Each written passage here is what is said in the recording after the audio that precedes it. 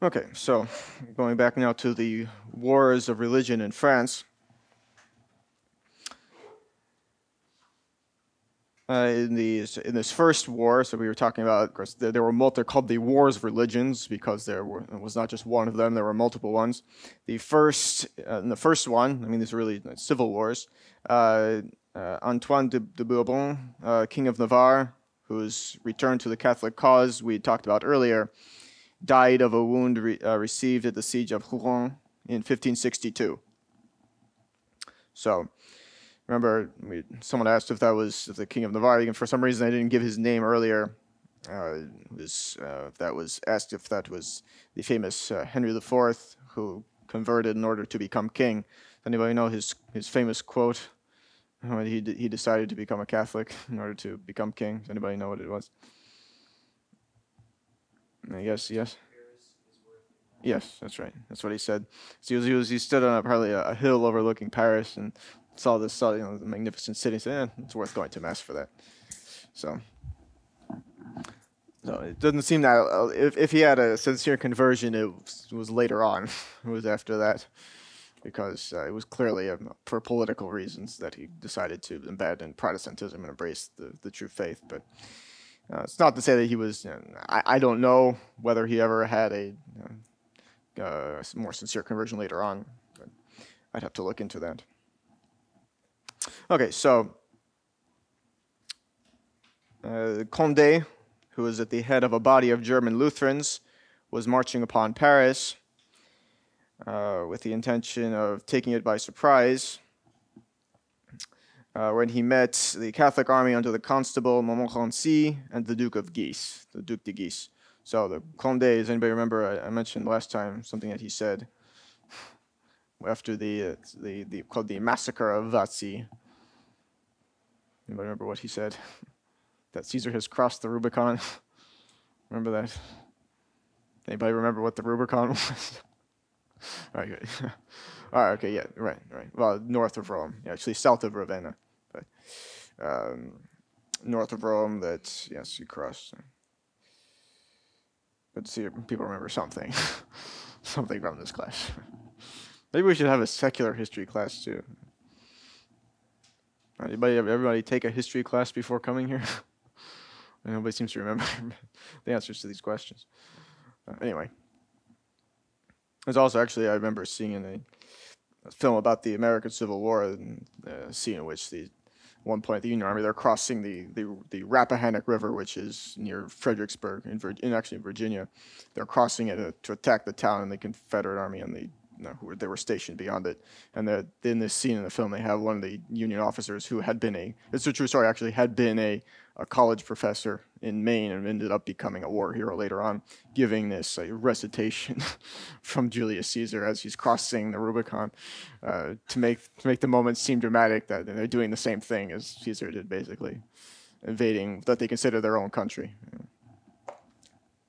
So it's a lot of that imagery of crossing the Rubicon is used quite a bit.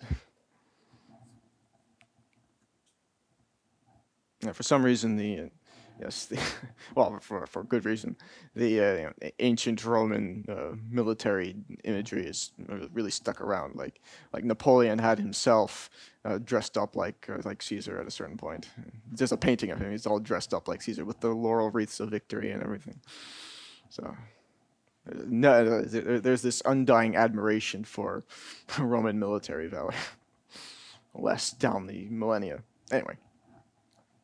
All that because of the Condé marching, wanting to take Paris by surprise. So in that particular battle, the Catholics emerged as the masters of the field. And the Protestants, during the battle, captured a Marshal Saint-André. I think we mentioned him before. They fell into his hands, and they murdered him afterwards. On the other hand, the Duc de Guise, on the Catholic side, shared his table and lodgings. He was hospitable to the Prince of Condé, who was commander of the opposite side. He was captured in the battle and was treated very nicely. So the war after that, so the Prince of Condé was taken as a prisoner. So the war is carried on by Coligny, So he's now leading the Protestants who held the city of Orléans, which made it the bulwark of Calvinism. So that became their headquarters. So the Duke of Guise, or Duc de Guise, who had been appointed by Catherine, remember Catherine de Medici, is the one who's running things currently, who was appointed as the Lieutenant General of the kingdom, determined to make a last-ditch effort to crush the rebels, and accordingly hastened to invest the city defended by the admiral.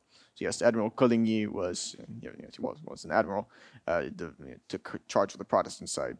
And invest the city, again, that's an older use of the word. It doesn't mean that he poured a lot of money into it. He invested he means he besieged it, or he waylaid it militarily in an attempt to free it from Protestant occupation. So he pressed his siege. He pressed the siege and was already in possession of a portion of the suburbs of the city when he was assassinated by a Calvinist, and died while uttering a petition for the pardon of his murderer. So he was killed in that siege, and that was in February of 1563. And the forgiveness that he had asked for his murderer was not granted. When he was examined, this assassin was examined, he was interrogated, he implicated Coligny in the plot. So he was essentially, he insinuated anyway that Coligny had sent him, or at least knew of his plans to assassinate the Duc de Guise. So Coligny is a part of this. They come to that conclusion.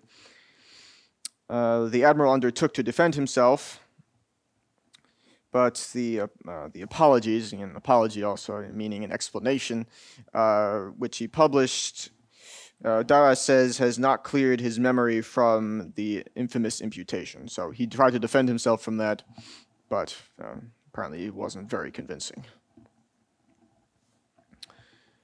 So the death of the Duke of Guise obliged the queen herself to treat with the rebels. So she had to deal with them directly, and she wanted the Duc de Guise to be the one to deal with them. But it turns out she had to do it herself because he was killed. And then there was finally an edict of Amboise in March of 1563. So city Amboise, which granted a general amnesty to the Calvinists, with freedom of conscience and the public exercise of their worship in one town of each certain area. So we're familiar with what an amnesty is. To make sure everybody understands that, we talk about granting amnesties. Anyone familiar with what that is? It's essentially a declaration that you're forgetting that a crime was committed. It's not quite the same thing as a pardon. It's just basically forgetting. We're just going to act as if that never happened. So they were basically just allowed to, fine you. You've been rising up in armed rebellion, but we're just going to forget about that, and you can just act like it didn't happen. It's not quite the same thing as a pardon. It's basically just a declaration that you're forgetting about it.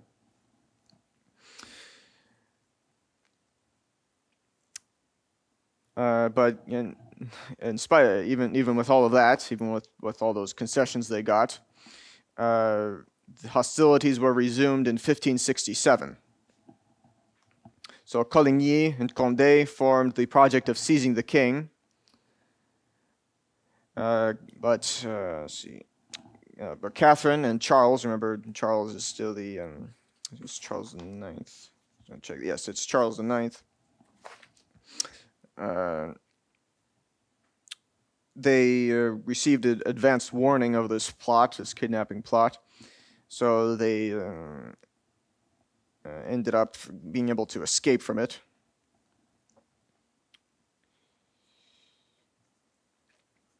They ended up, again, they were traveling. They weren't in Paris at the time when they learned about it, but then they were able to get back to the capital with an escort of Swiss infantry. So there was another time in which Swiss mercenaries figured prominently in with regard to guarding French royalty. Does anybody know what that occasion was?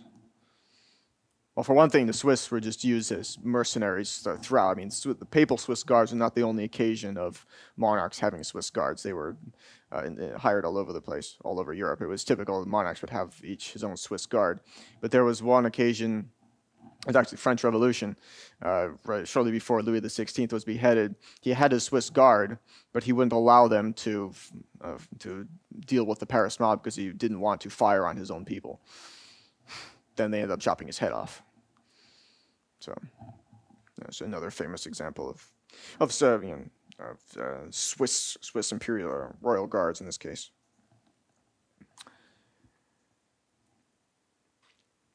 So these troops, these Swiss soldiers and mercenaries, who were under the command of Montmorency, presented so resolute an appearance that Condé feared to attack them openly, and satisfied himself with harassing them during the long and tedious march. So he didn't want to take them on head on. It would have been too much for whatever forces he had. So he just stuck to being a nuisance, basically, attacking them whenever he could, ambushing them, whatnot. So this is what the Protestants are doing in France currently.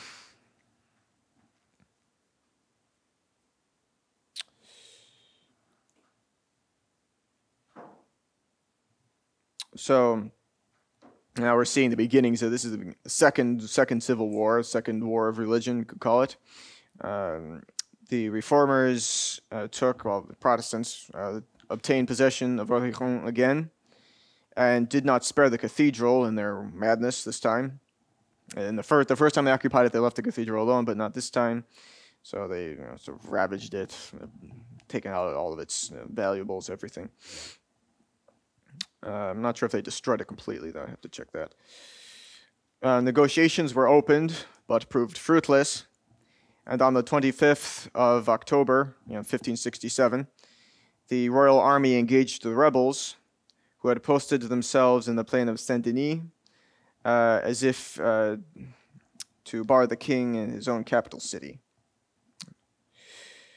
So, Catholic arms were victorious, but the triumph cost the life of the Constable Montmorency. I'll write that out in case you can't understand me.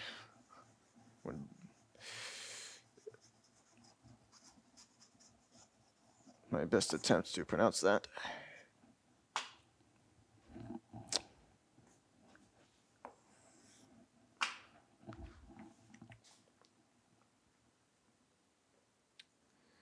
So that was the Battle of Saint-Denis, it was called. After that, the Protestants were sufficiently defeated that they were actually finally brought to the negotiating table. And there was a treaty signed in March of 1568. But it was, Dara says, necessarily short amid the general exasperation which animated all parties. So essentially, the only reason the Protestants came to any agreement at all was because they had been defeated, but everybody still hated everybody else. It was not. This was not going to be a lasting peace, and nobody thought it would. So it was in the middle of all of these troubles and disorders, as we've seen most of the popes we studied this year have died in the middle of troubles and disorders of some sort. The pontificate of Pius IV closed in death on December 9th, 1565. And Dallas, last thing he says on this point is that God had prepared a successor worthy to carry on his work. So now we come to Pope St. Pius V. I'll give you his dates here.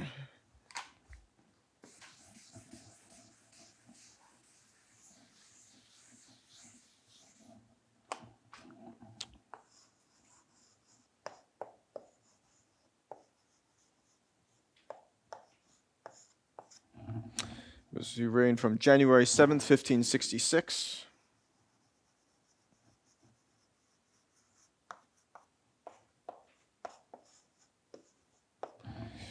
through May 1st, 1572.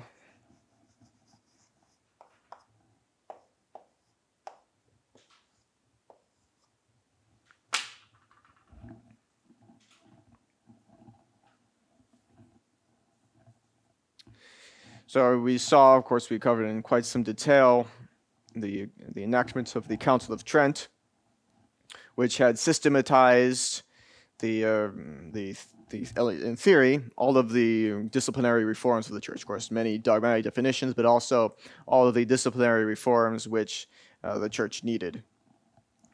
So, but it laid down the theory of it, still has to be applied. So St. Pius V undertook to ensure its application in its widest bearing to public morals. So in the Netherlands, he seconded, meaning he supported, the measures of order and repression decreed by Philip II against rebels that were there, Protestant rebels, called les gueux.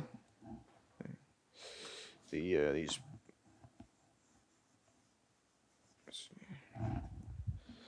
Let's get the spelling right. It's a little difficult.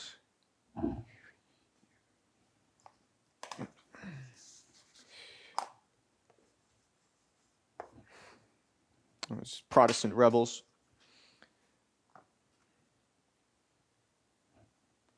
who were being funded by Elizabeth of England. She did a lot of that. Talked about that before.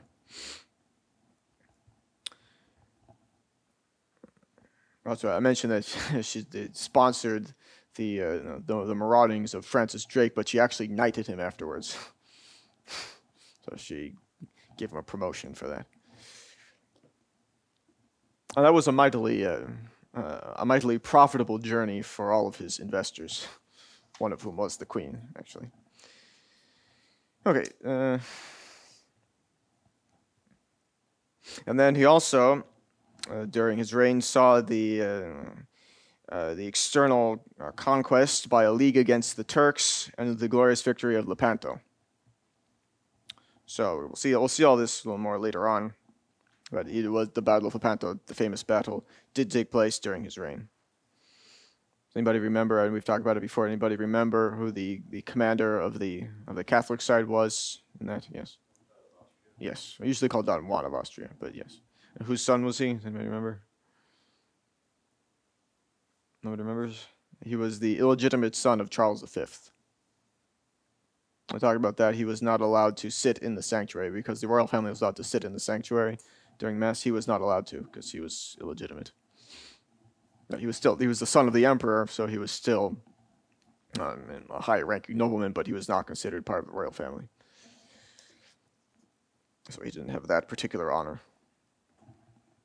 So within the church, St. Pius V reformed the ecclesiastical administration, restored the unity of the liturgy, condemned the errors of Pius, and stood up against moral corruption, and toiled with zeal to repress abuses, disorders, and crimes. So his reign could be looked at as one long contest, really. One struggle after another, whether against Protestant rebels in Europe or against disciplinary abuses in the church, putting that down and imposing new practices, new disciplinary practices, making the efforts to restore the sacred liturgy, to reduce abuses in that regard. And then, of course, coordinating things to bring about a victory against the Turks. So, interestingly, the influence of St. Charles Borromeo was paramount in the conclave, which met to elect a successor to his uncle, Pius IV. So you may remember that when Pius IV made St. Charles Borromeo a cardinal, that Cardinal Ghislieri opposed it. Or not in the sense that he could prevent it, but he told Pius IV, you shouldn't be making your nephew a cardinal. For one thing, he's not old enough. For another, he's your nephew.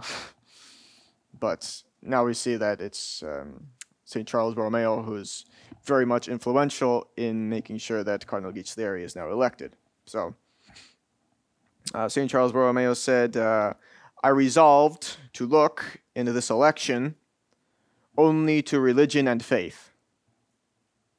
So, of course, for an Italian, that's quite remarkable that he put aside family interests because they were very much attached to family. So he's saying, of course, well, as you would expect the saint to do, he declared he would only pay attention to the needs to the good of the Catholic faith, to the needs of the church. And he said further, and as I was acquainted with the piety, the irreproachable life, and the devout spirit of the Cardinal of Alessandria, Michael Ghislieri, I was convinced that the church could not be better governed than by him. So you have one saint here making sure that another saint gets elected pope.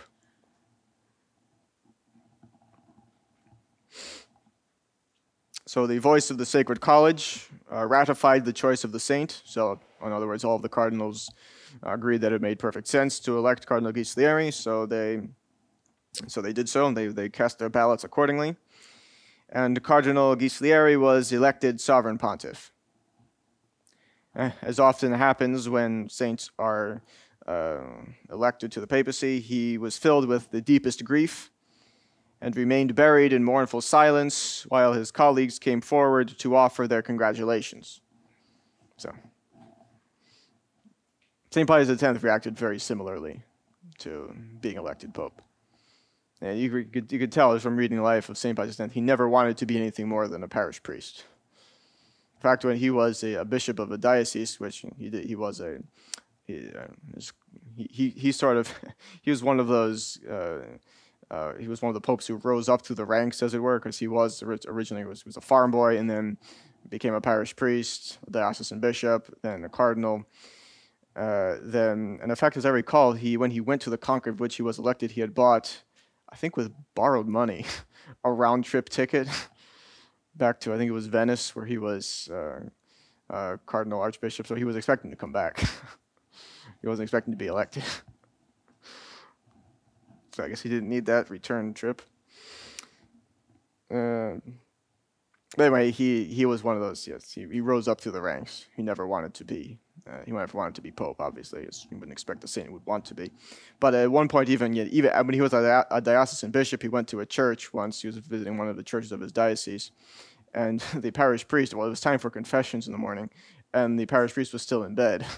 So the bishop of the diocese went and started hearing confessions for the priest who was in charge of the church. So probably the last time that priest just slept in. That's almost as good as the Gilmore was here.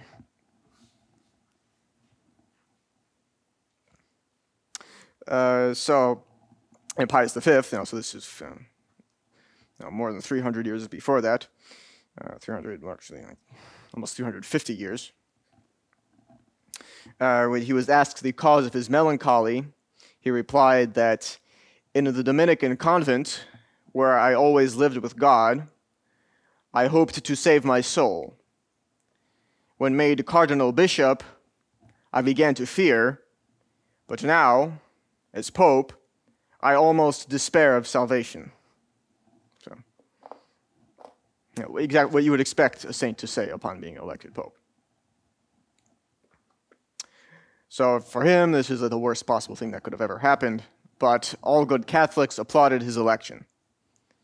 And they said that God has raised up to us another Paul IV. Of course, we could say, of course, Paul IV came first, but now we could say when we study Paul IV that if that's true, then we could say that he's more like a Pius V who came before Pius V. Of course, Paul IV was never canonized. He's not saying he was a bad pope or anything, but he was just never canonized. Whereas, of course, St. Pius V is the only pope from this time, aside from St. Pius X, who has been canonized.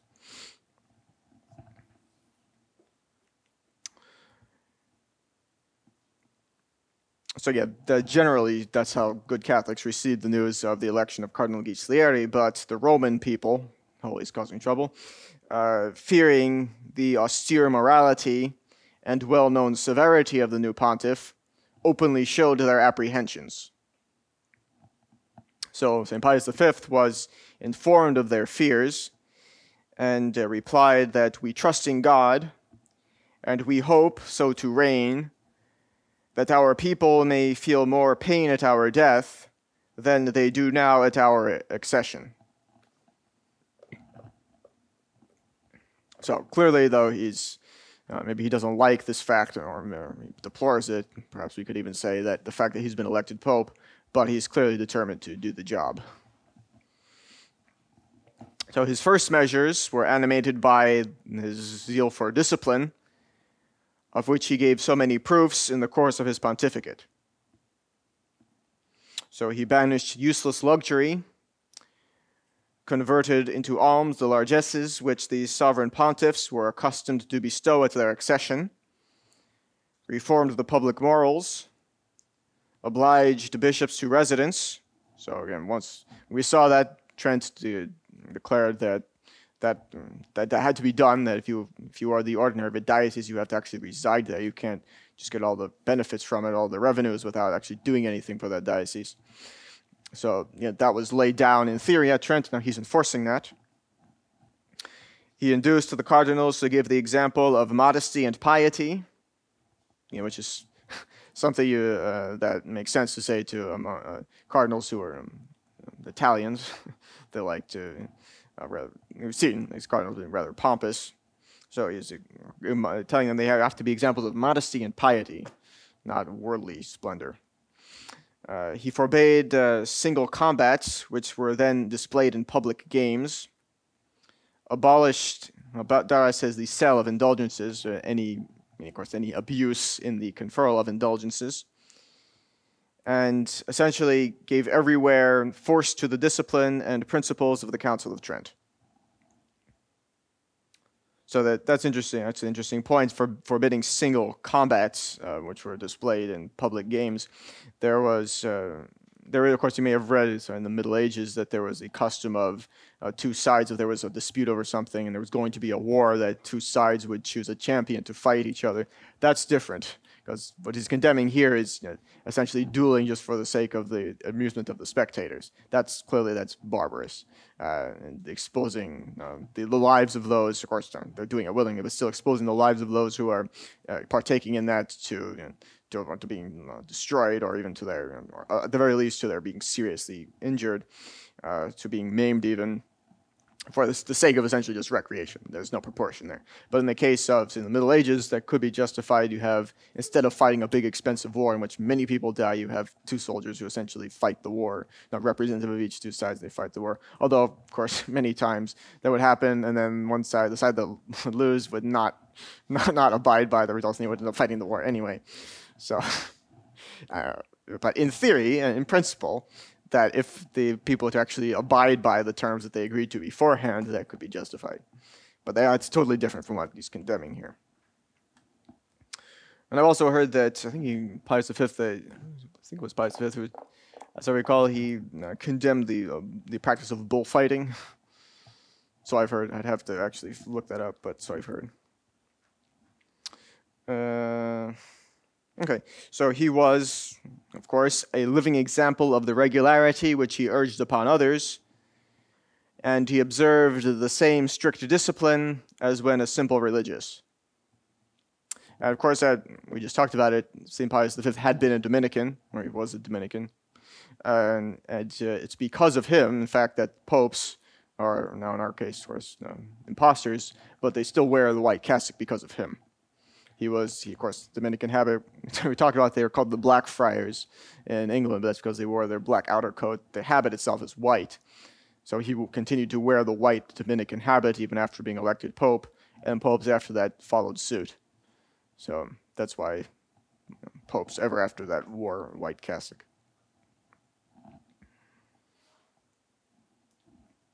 Although Bergoglio must be cheap or something, because you can see his black pants through his white cassock.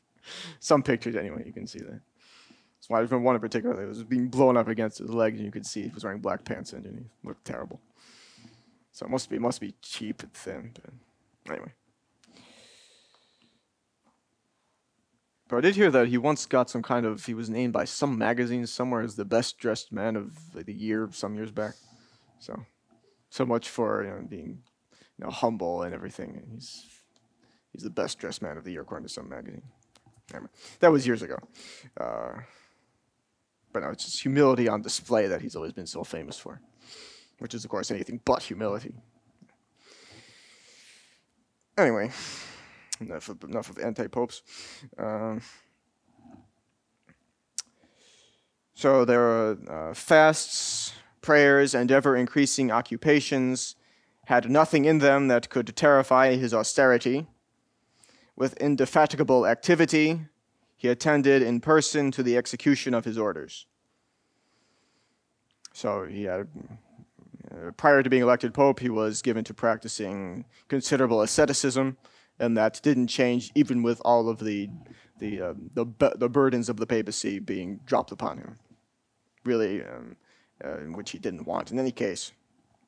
But it didn't stop his ascetical practices, and it didn't stop his paying attention to personally seeing to the execution of all of his reforms, putting into effect the reforms of Trent. So the treaty that we talked about earlier of that everybody knew would be short in the French Wars of Religion was violated almost as soon as it was signed. So war broke out again anew. All the edicts in favor of the reformers were annulled. So the Protestants, all those concessions they got were now officially nixed, thrown out, discarded, made null and void. The profession of the Catholic faith was a necessary qualification in every candidate for public office. So that's better than what we have now. It's almost required that you be a liar and a cheater and a hypocrite to get public office, at least in some places, among certain political parties. So St. Pius V, in the midst of this new outbreak of war, encouraged Catherine de' Medici and the young king, Charles IX, to oppose, with a strong resistance, the progress of heresy into their states. So he also, of course, had to take measures to ensure that the papal states, various territories held by that were subject to the Pope, were, of course, kept free from the same contagion of heresy. He furnished subsidies to the King of France to help him in his war against the Calvinists. So instead of spending money on worldly pomp, he's giving subsidies to the Empire of France, to the Kingdom of France, who are in the midst of fighting a war against these heretics. These Calvinists, their numbers had lately been increased considerably by the accession of a number of English and German adventurers. So they're getting volunteers, foreign volunteers to help them spread their heresy. That's something you see in wars generally, is in volunteers from nations that are perhaps neutral, but volunteering to fight in one of the other sides. You see that.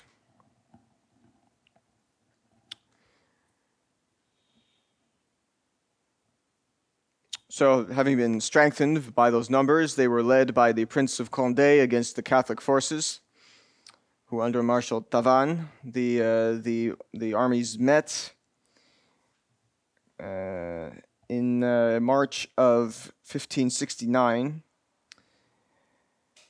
The Calvinists were defeated again, and their leader paid with his life for all the bloodshed he had caused while fighting against his God and his king.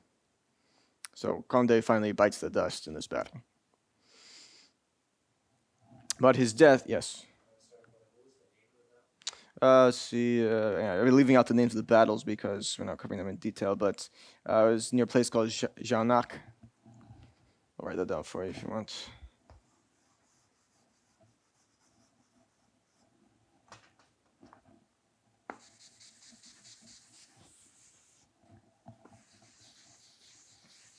Yeah, we're going through the military side of this without too much details because, well, I'm not going to be testing you on that. But it's still good to know basically what happened in these wars. Because they are wars of religion, we see Pius V is getting involved in it.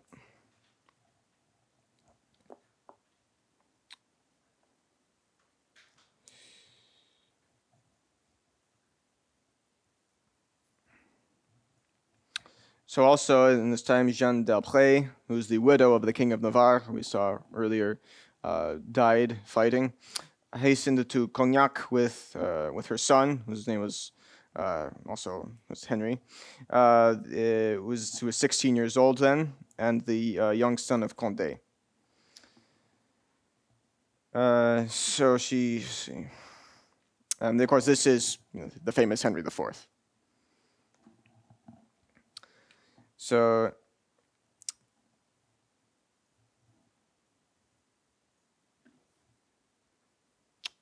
she's bringing them to these, her son and also the son of Condé, to the Protestants, and giving them over to them to be introduced into the Protestant cause and fight and everything. He was, in fact, Henry IV was proclaimed the chief of the League. So he was immediately prominent. He's only 16, but he was proclaimed the chief of the League. And Coligny, we saw Admiral Coligny commanded under him. So the Calvinists could just, of course we don't have in-depth descriptions of what exactly their state of their arms were and everything, but given the number of times they've been defeated, it seems that they were not, seems like they were probably a bunch of rabble fighting against the organized armies of the Kingdom of France, which is why they're defeated so many times. But even so, I mean, at the same time, you do have prominent officers like Admiral Coligny and the Prince of Condé on their side, but they just seem to be defeated an awful lot. The rout of the Calvinists was complete after further battles, and their cause would have fallen there had not the victorious leaders been divided amongst themselves. There was a similar phenomenon after the Franco-Prussian War, in which Emperor Napoleon III was captured by the Prussians. The Catholics wanted to restore the Catholic monarchy after that, but there were multiple candidates for who could have been the next Catholic king, and they couldn't agree on who it should be. So started the Third Republic, which has a horrible reputation for having persecuted the church. It started well. The first president of the French Third Republic was a Catholic, but he had to resign after a time, and then everything just went terribly south after that. But yeah, we'll see that, but that's still centuries in the future. So the point is, at this point, here, and we're still in the 16th century, the rout of the Calvinists is complete, but they weren't totally finished, because the victorious leaders, the Catholics, can't agree amongst themselves about what to do. So Coligny repaired this most recent disaster for the Calvinists, and for the third time, an accommodation was proposed. So there's still not total victory, because they couldn't follow up on their victory due to internal divisions. Catholics couldn't follow up on their victory. So there was another treaty at Germain-en-Laye. So I'll write that for you.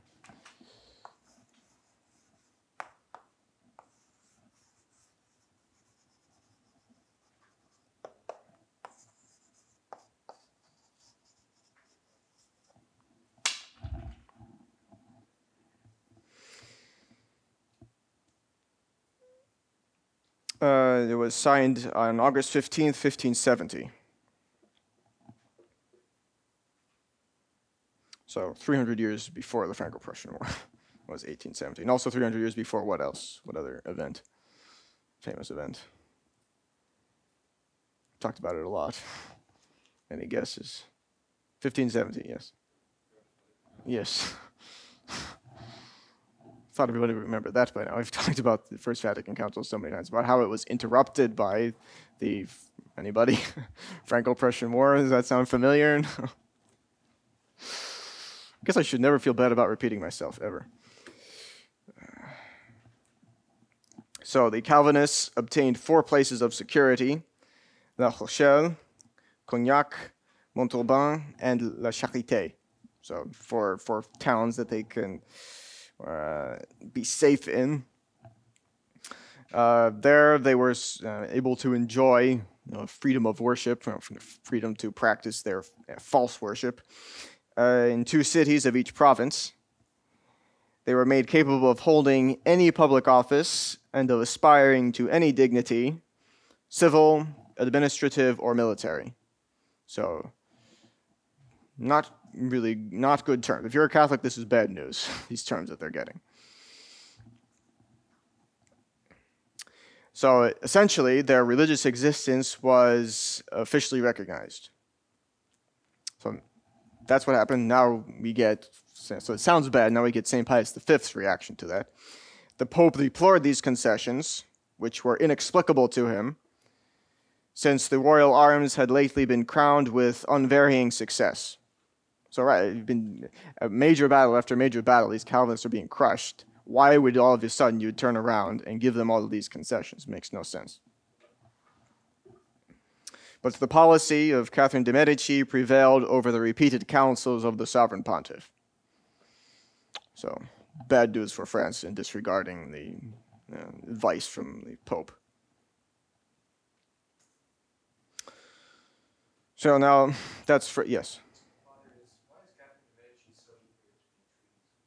No, because we talked about that earlier, that she wanted to maintain this balance of power in the kingdom, that she could control everybody. She wanted to sort of step back from it, had this certain distance from it, but wanted to be able to control these by making sure that nobody got too powerful. Wanted to control everybody by making sure that nobody was strong enough to, take over themselves.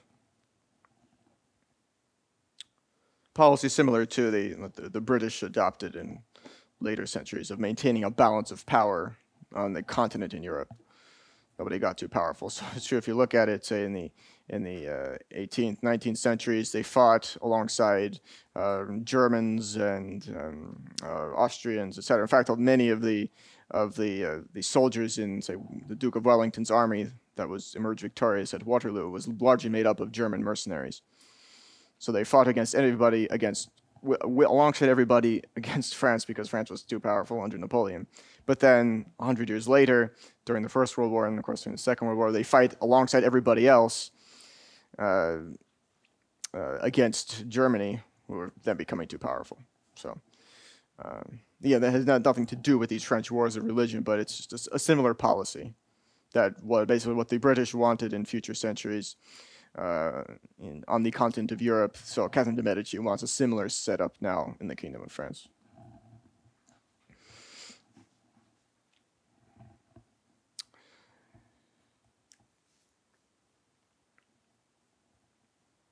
So that's what's happening on the continent. In England, the efforts of the Pope to save Mary Stuart from the jealous hatred of Elizabeth I, the infamous Queen of England, the one who deserves, in fact, the title of Bloody, were equally fruitless. So the misfortunes of the ill-fated widow of Francis II, because remember, Mary Stuart had married Francis II of France, who died. So she had been, like Philip II, King of Spain, had been the consort of the Queen of England, Mary Tudor. So Mary Stuart had been the queen consort of France, the wife of Francis II. But he died, so she's no longer in that position. Her misfortunes had been a source of interest to the Holy See. St. Pius V wanted to help her, because she's a devout Catholic who's the best hope for, if she were to get to the throne of England, the best hope for that country. So the popes had given many proofs of their sympathy for her plight, of course, and of their earnest wish to soothe the sufferings of the Queen of Scots.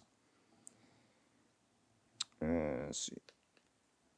This is Duras, that it is necessary here to speak of her, as she was known in Rome, where there was an earnest desire to obtain daily accounts of a life of tears and resignation, of a heroic captivity ending in martyrdom. So that's Duras, who said, just illustrating to what extent the Holy See, of course, St. Pius V, not accepted in any way, from giving illustration of just the interest that the popes had in trying to help her in her you know, situation of being persecuted by Elizabeth. So Mary Stuart was the daughter of James V, King James V of Scotland. She never knew him at all because she became the Queen of Scotland when she was 8 days old. Her father died 8 days after she was born. So the regency, she's one that's going to be able to rule for decades, obviously. The regency was entrusted to a certain James Hamilton. The young queen was betrothed to Francis II of France when she was 15 years old, and soon left her native mountains for France, to which the untimely death of her consort soon forced her to bid a last farewell. So, and she became the queen consort of France, but then had to return back to Scotland after Francis II died. So on her return to Scotland, she was incessantly harassed by the machinations and secret plots fomented by the gold of Elizabeth. So Elizabeth was paying, and in underhanded ways, she was paying people to give trouble to the Catholic Queen of Scotland.